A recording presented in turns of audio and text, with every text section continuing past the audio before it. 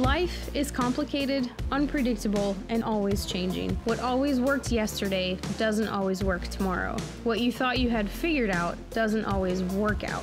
Or just when you thought you had all the answers dialed in, you suddenly realized in a moment of failure, you don't have a clue. No matter who you are or where you live, one thing remains the same. Life happens. And when it does, it rarely sends an email letting you know. Work, money, relationships, parenting, marriage, adversity, career path, future plans. Your life and your legacy are directly connected to the decisions you make in response to life's challenges and opportunities. Which is why, more than anything, you need wisdom. Wisdom you don't always have, but thankfully, because of God's Word and His Holy Spirit, wisdom you can get. Welcome to our series, where 5 preachers tackle 10 topics with one goal: to help you get wisdom.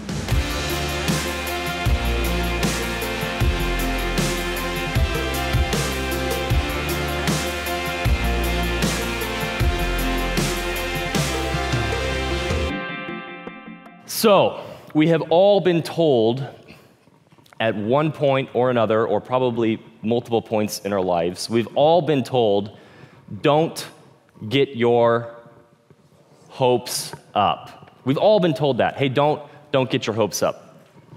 But today, I think God's Word actually has the exact opposite message for us. So we're going to talk about get your hopes up. I think that that's what the Lord wants to speak to us this morning through His Word. Get your hopes up. We're going to talk about hope. Now, I have a 2-year-old redheaded daughter. She'll be 3 in December, and her name is Eden Hope. Her middle name is actually Hope. And she has developed an amazing strategy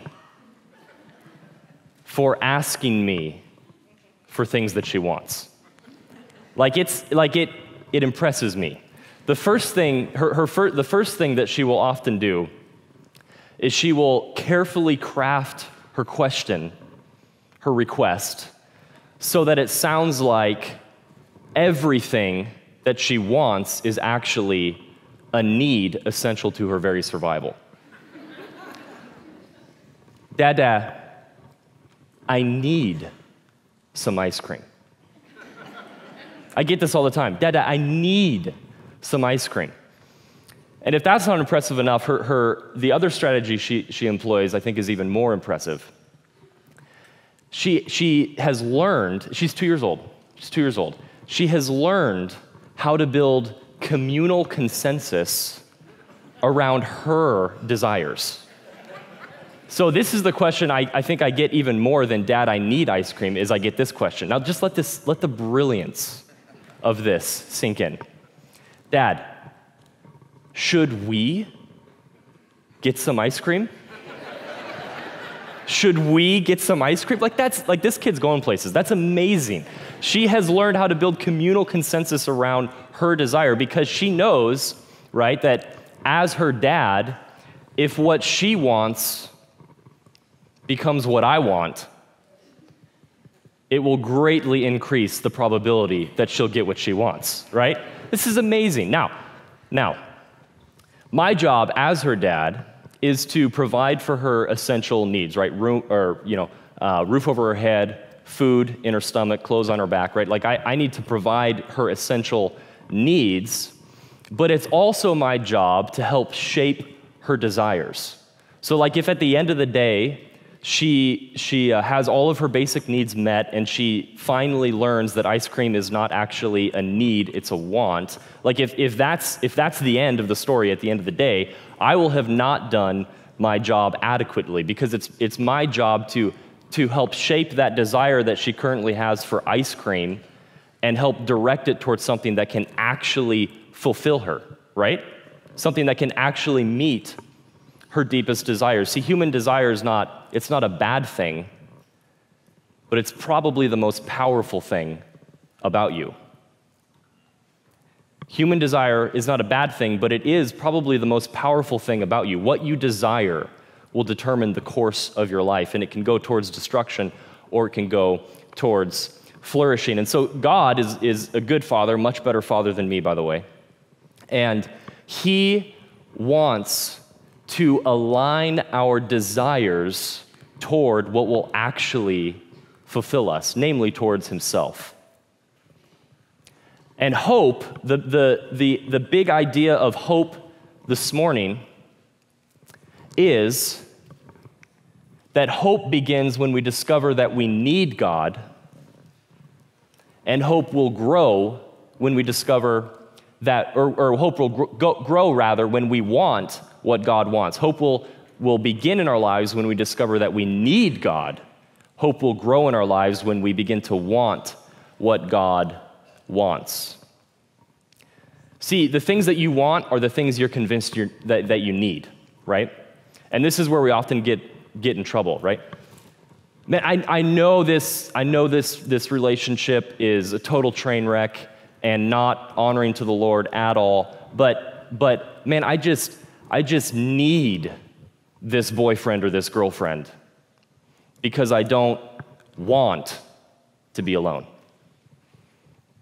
Right? Did you pick up on that? Man, you know, I know I've probably been drinking too much, but man, I just need that extra drink every day because I want to escape from the stress. Man, I know this business deal is like probably a little bit ethically questionable, but I need to go through with it because I want a higher standard of living. It can sound very religious too. Man, I need to keep all the rules, perform in this way, pretend in that way, overachieve in this goal because I want to be better than everybody else. That one's for everyone who during the first three examples were going, not me, not me, not me, gotcha, right?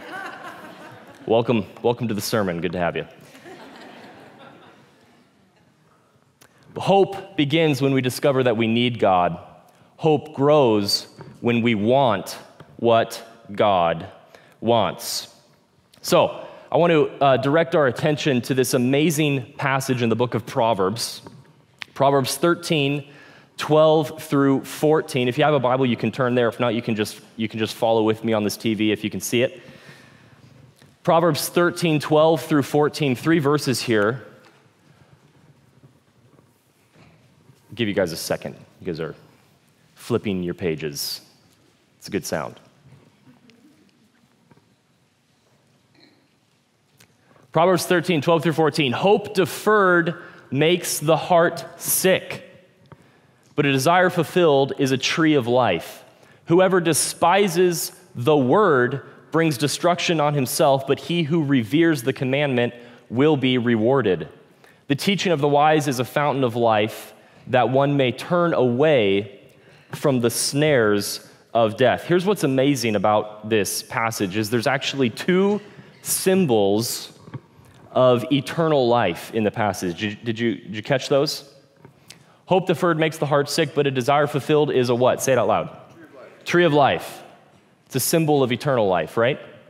Whoever despises the word brings destruction on himself, but he who reveres the commandment will be rewarded. The teaching of the wise is a fountain of life, right? There's our second symbol, that one may turn away from death. So what that does, right, because we've got a symbol of eternal life at the beginning, or at least near the beginning. We've got a symbol of eternal life near the end. And so what that does is it makes the verse in the middle stand out. Whoever despises the word brings destruction on himself.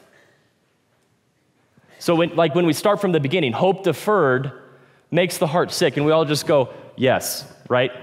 I've experienced that. We've all experienced that. I love this about the Bible. It is honest about the human experience, is it not? It speaks to our everyday problems. It's not for advanced spiritual people. It's for real people in real life with real problems. So we can all relate to that. Hope deferred makes the heart sick. We've all experienced that moment when what we were hoping for does not happen. And it's, for me, I don't know about, like for me, like it's literally like this feeling of disappointment in my gut. Has anyone else feel that? The gut feeling, right? Where you're just like, right? It's just kind of like this depressive sigh, you know? Hope deferred makes the heart sick, but a desire fulfilled is a tree of life. So we have to ask, like, what desire What desire is a tree of life? And I think the answer is in the middle. It's in the next verse. Whoever despises the word, maybe we could say it this way, whoever does not desire the word of God. Right? That's what brings destruction. So if we were to reverse it, say it positively, whoever desires and obeys the word of God, right? That will lead not to destruction, that'll lead to blessing, right? That'll lead to flourishing in their life. And I think that's the desire that's being talked about in that first verse, right? When a desire, in other words, when a desire that is in line with God's desires is fulfilled in our hearts, that is the tree of life of hope that we're talking about. Now, a quick word about this word hope. In one sense, we use this word hope in a very biblical way, because we use this word hope to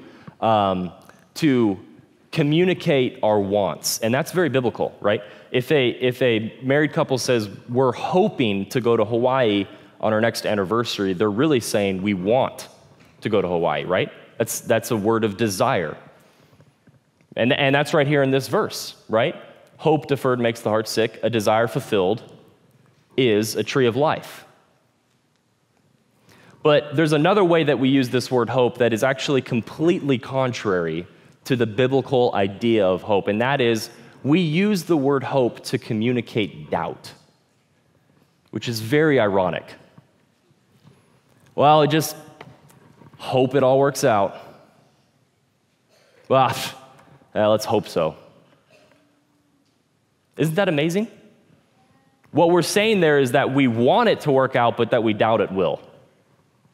And so the way that we use the word hope often is we use it as a word of desire with a foundation of doubt. And I think God wants to change our perspective on what hope is in Christ. And that is that it's a word of desire with a foundation of faith.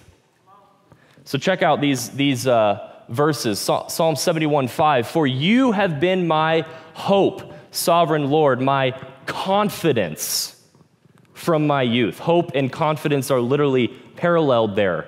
They're synonyms in this verse. Here's another one. Hebrews 11:1. Faith is say it out loud, confidence in what we hope for and the assurance about what we do not see. Hope is a word of desire with a foundation of faith, not doubt. So I want to give you a definition for the word hope. So you can write this down if you want. Hope is the life-changing, confident desire and the certain expectation, not uncertain expectation, certain expectation that God will do what he has said he will do. Hope is the life-changing, and it is life-changing, confident desire and the certain expectation that God will do what he has said he will do. It's really interesting. Hope is the undercurrent of all of our favorite stories, right? Like if a story leads us to completely and utterly give up on the idea that there's still hope for redemption, right? Like those kind of stories are the ones we give up on. Now, great stories will challenge your belief that there's still hope. They will test your faith. Sounds familiar, right? They test your faith, but they don't lead you to utter despair. George Lucas, when he was drafting the very first Star Wars movie back in the 70s, you know what the name of the first Star Wars movie was, by the way? Anyone? A New Hope, yes. When he was writing the script for that, there was a character. I love this. This is amazing. There's a character in his first script, and his name was Kane Starkiller. Kane Starkiller, whom you have never heard of because he didn't make it to the final script. Can anyone guess what Kane Starkiller's name was changed to? I heard Darth Vader, which is very interesting, right? Luke Skywalker. Cain Starkiller became Luke Skywalker. And I feel pretty confident in saying that, like, if Luke Skywalker's name would have been Cain Starkiller, they would not still be making Star Wars movies 40 years later. But they are. They're still making Star Wars movies 40 years later. And they're amazing, and they're making a ton of money. Why? Hope. There's no hope in the name Cain Starkiller. That's not a very hopeful name.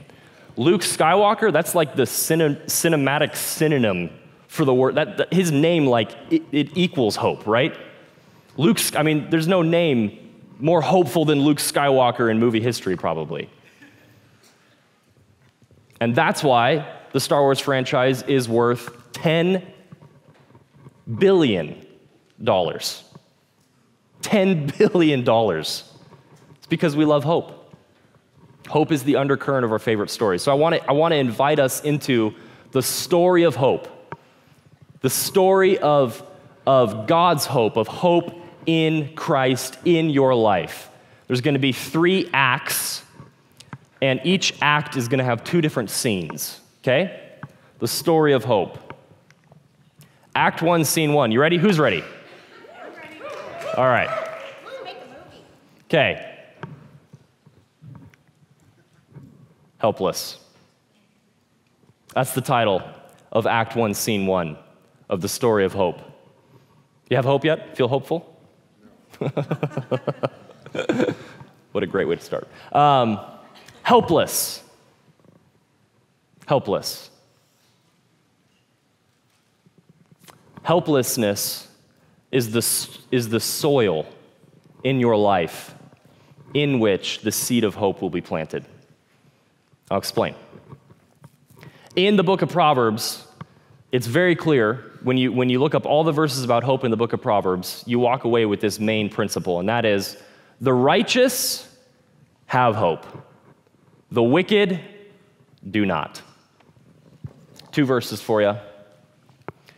The evildoer, Proverbs 24:20, the evildoer has no hope, and the lamp of the wicked will be snuffed out. Now, this is the most famous verse in the book of Proverbs, probably. Trust in the Lord with all your heart and don't lean on your own understanding. Who's heard that before? Who has that on a coffee mug? Keep your hands up. Come on.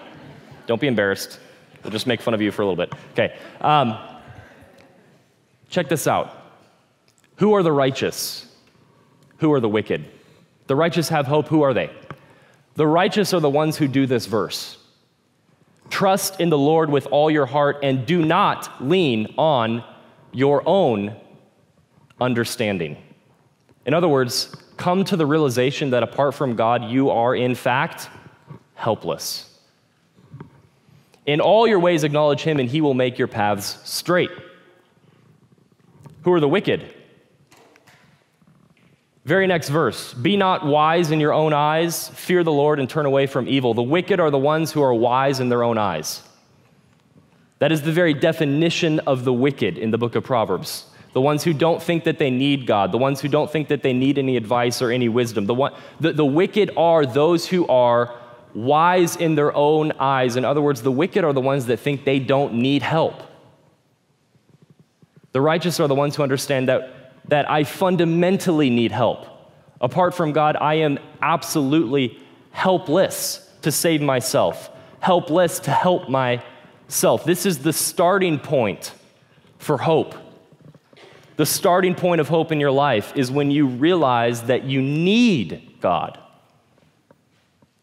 And that's why helplessness is the soil for the seed of hope in your life. This is like the heart of the good news. This is the heart of what we believe, right?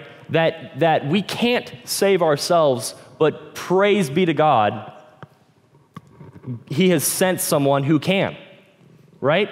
And we are saved not by helping ourselves. We're saved by putting our faith in the only one who can help us, namely Jesus Christ. Is that good news for anybody this morning? Amen. Hello. That's the best news you'll hear all day. Helplessness is the soil Act 1, Scene 2, scene transition. Helpless, not hopeless. Helpless, not hopeless.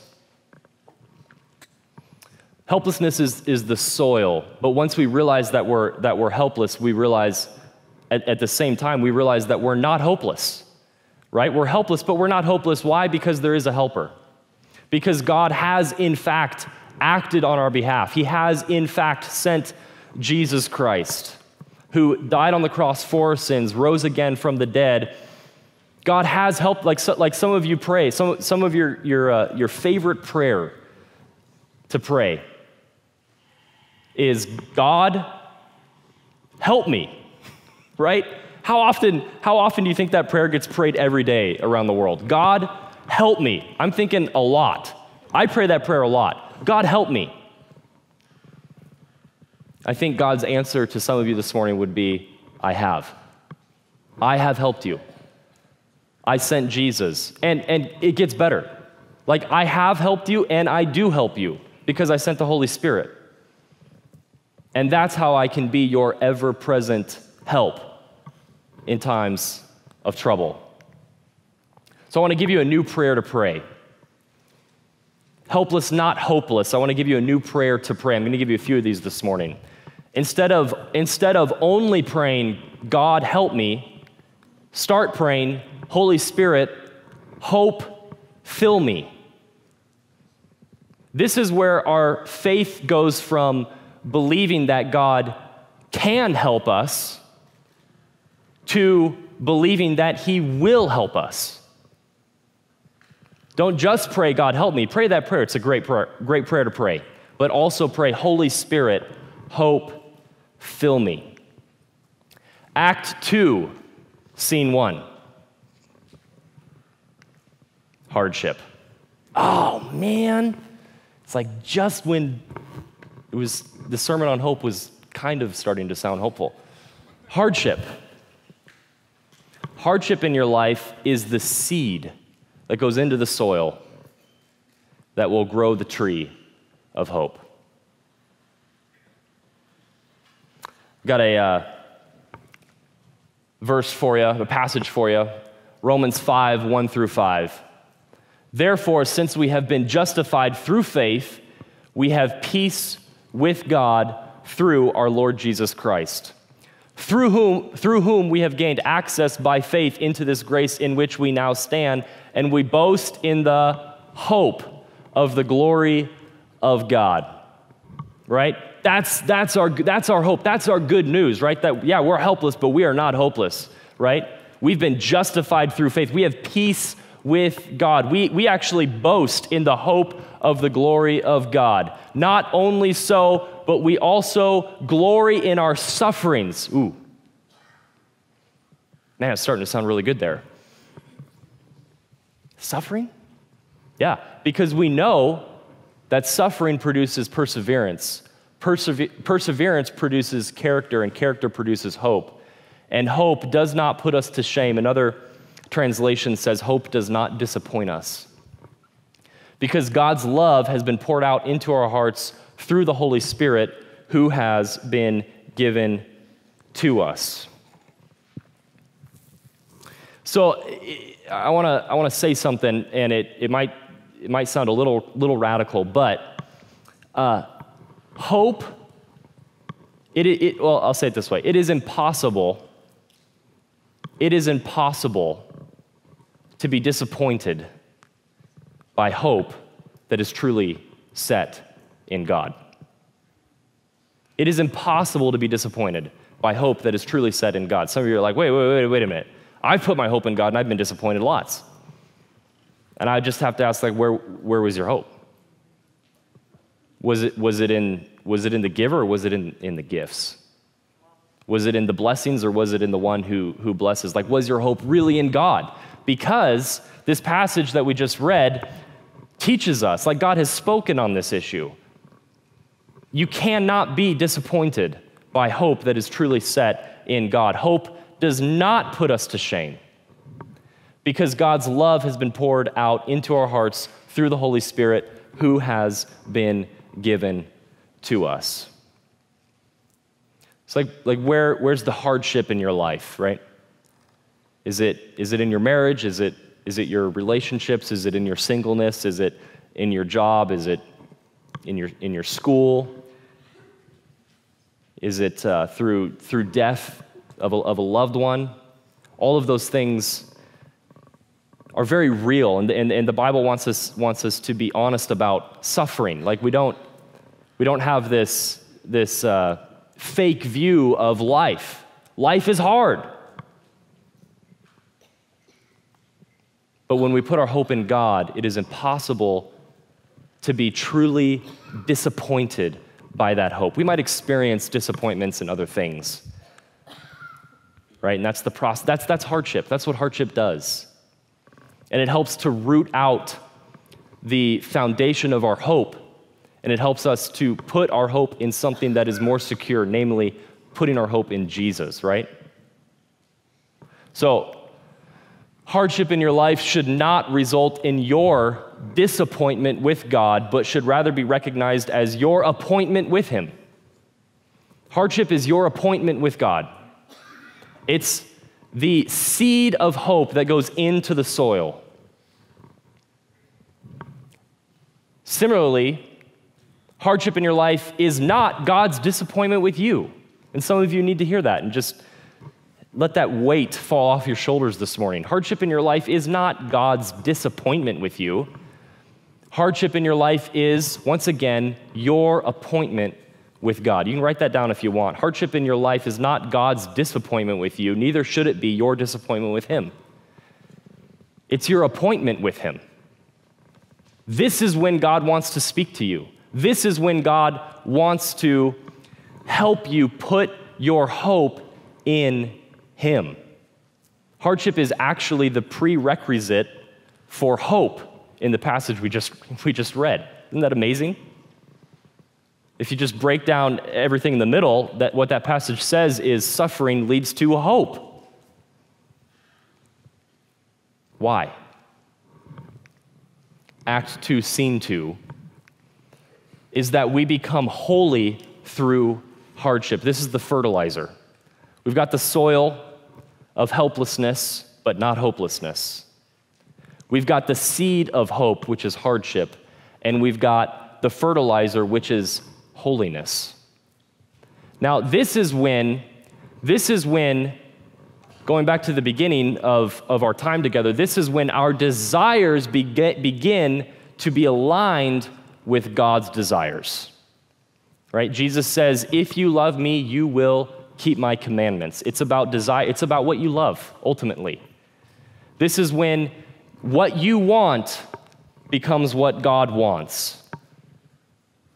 You've admitted that you need God, and now you're going to begin to want what God wants, and hope is really going to begin to grow in your life. So the battle of temptation and sin in our life, right, is never the battle between doing the right thing, holiness, or doing the better thing, sin. That's not the battle.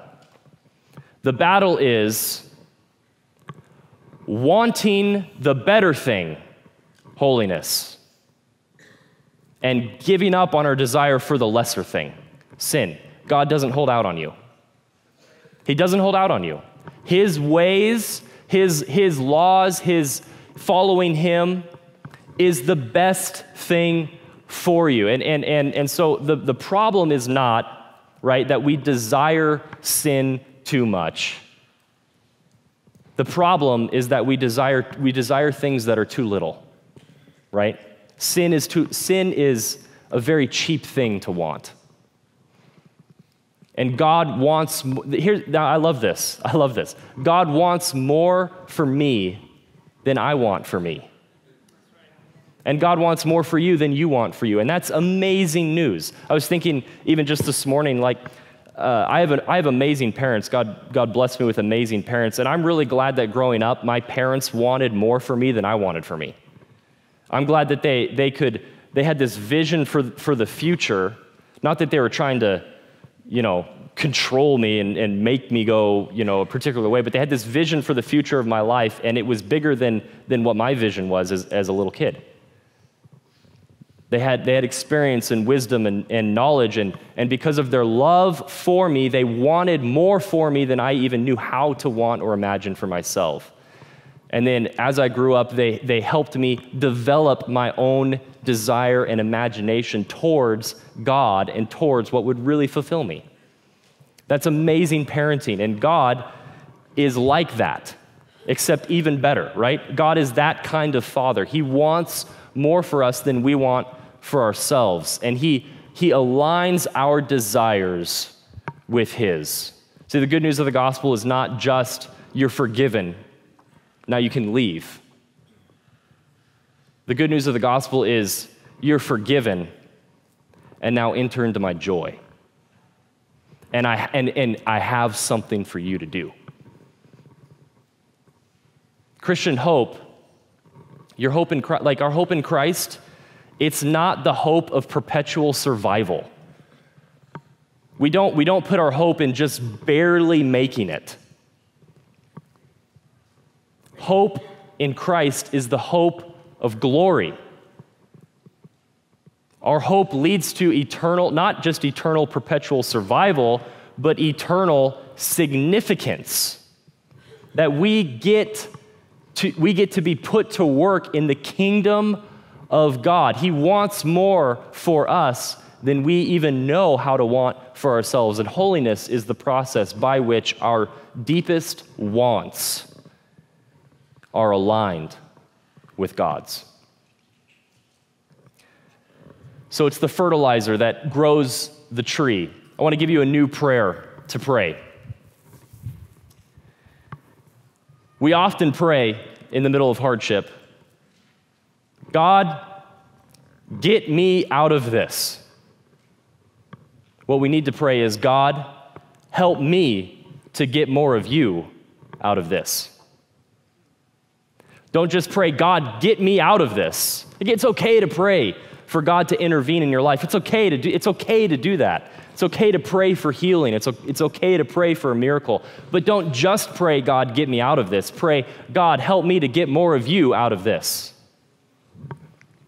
Act 3, scene 1 is hold hope. And now we get to eat the fruit of the tree, of this tree of life that Proverbs talks about, is that we get to hold our hope. Hebrews 10, 19 through 23. Therefore, brothers and sisters, since we have confidence to enter the most holy place by the blood of Jesus, by a new and living way opened for us through the curtain, that is his body, and since we have a great priest over the house of God, let us draw near to God with a sincere heart and with the full assurance that faith brings, having our hearts sprinkled to cleanse us from a guilty conscience and having our bodies washed with pure water. Let us hold unswervingly to the hope that we profess. For he who promised is faithful.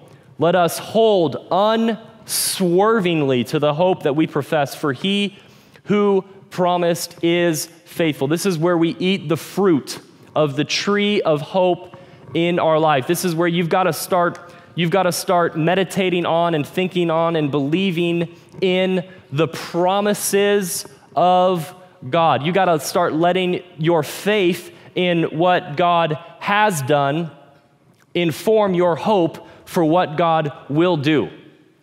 Our faith in what God has done informs our hope for what God will do. So, what does God say? What are his promises? His promises are, if I began a good work in you, I will bring it to completion on the day of Christ Jesus.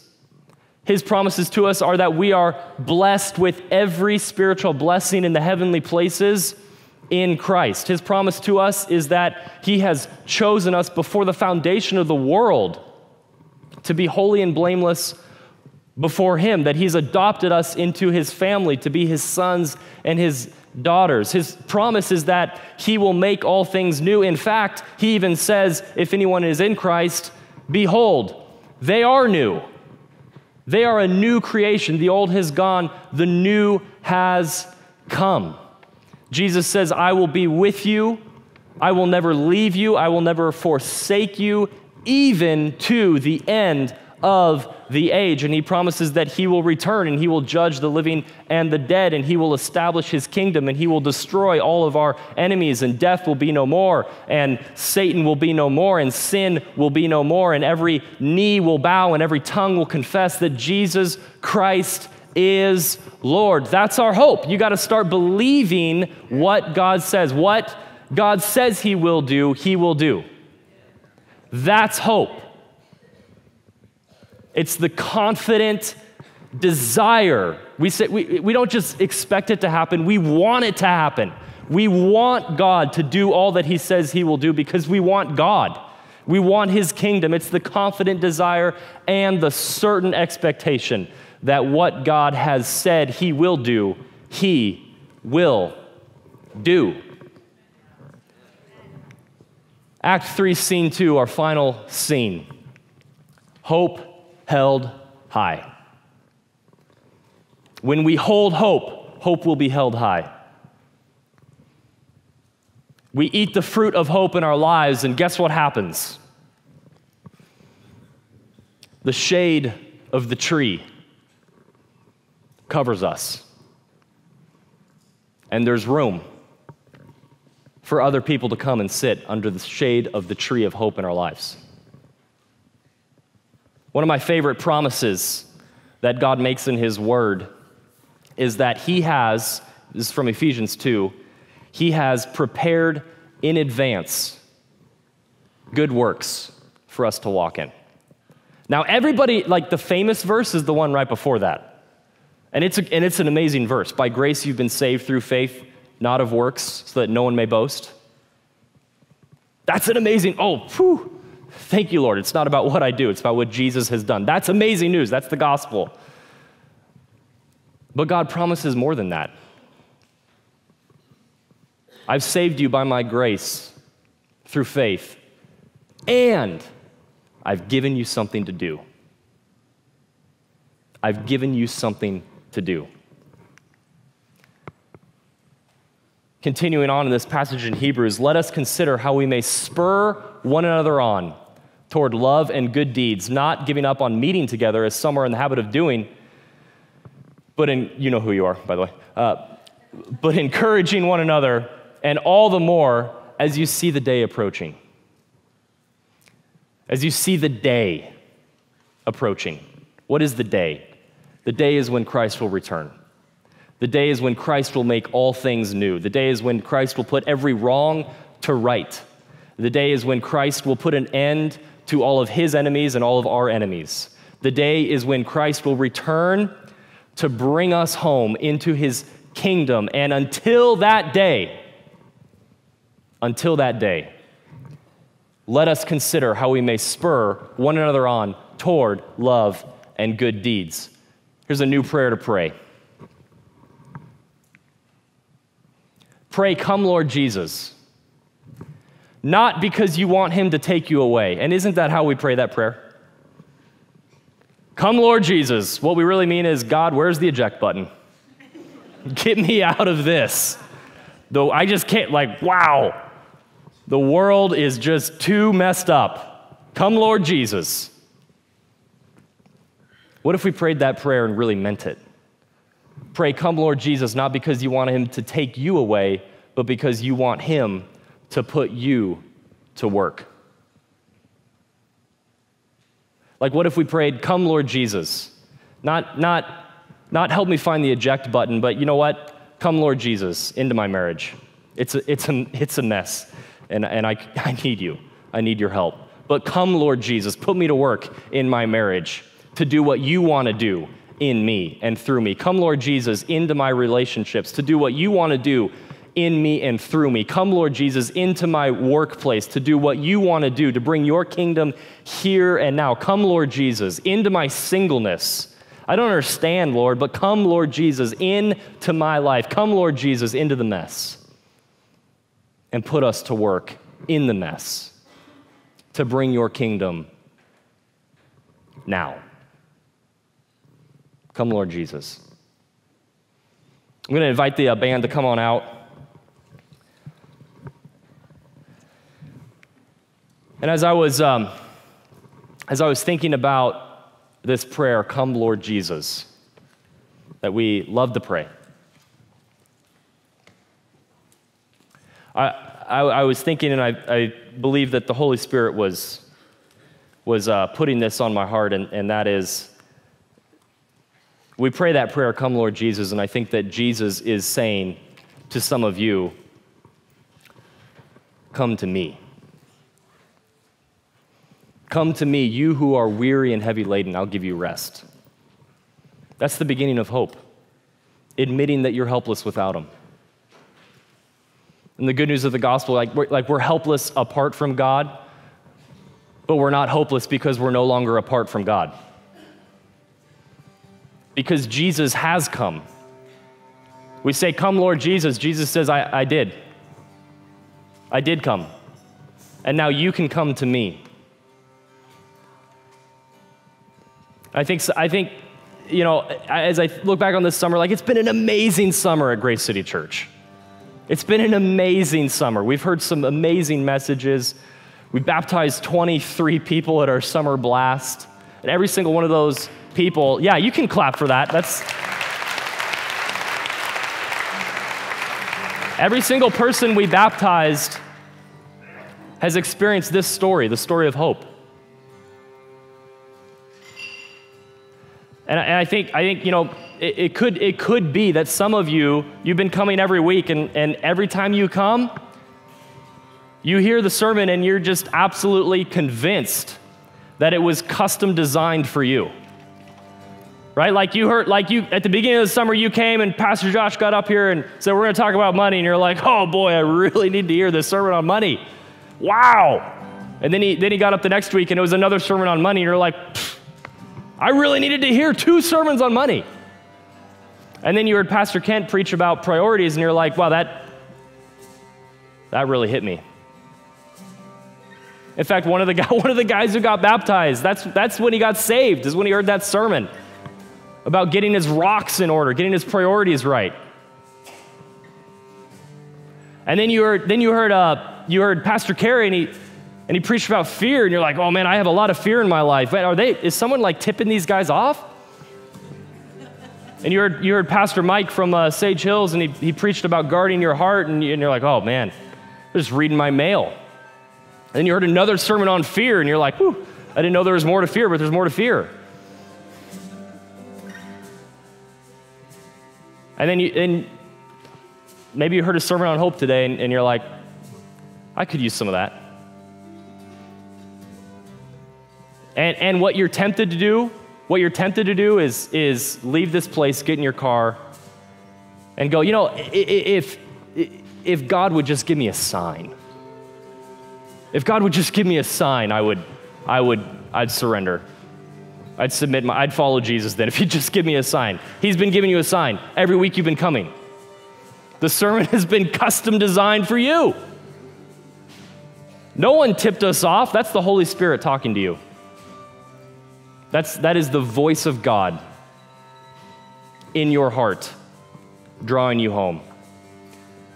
And Jesus is saying today, he's saying to some of you, come home.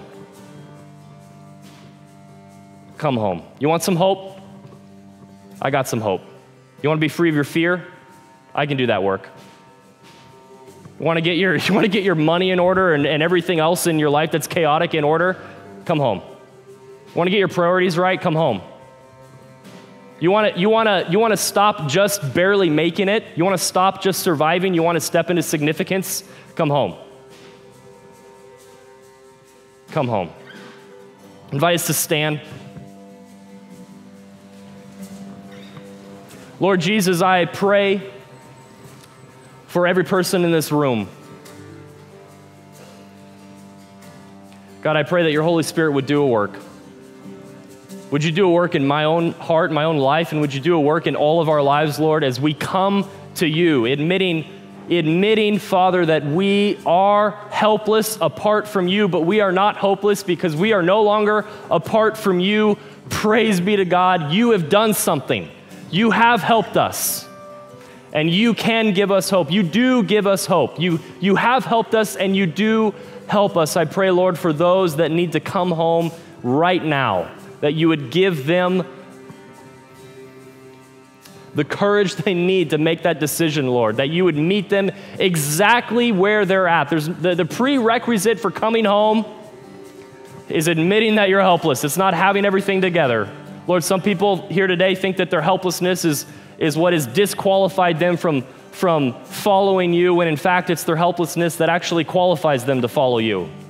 Lord, I pray that you would do your work, that you would draw us closer to yourself, and that you would continue to grow the seed and the tree of hope in your life. We give you all the praise and all the glory. In Jesus' name we pray, amen. Let's sing together.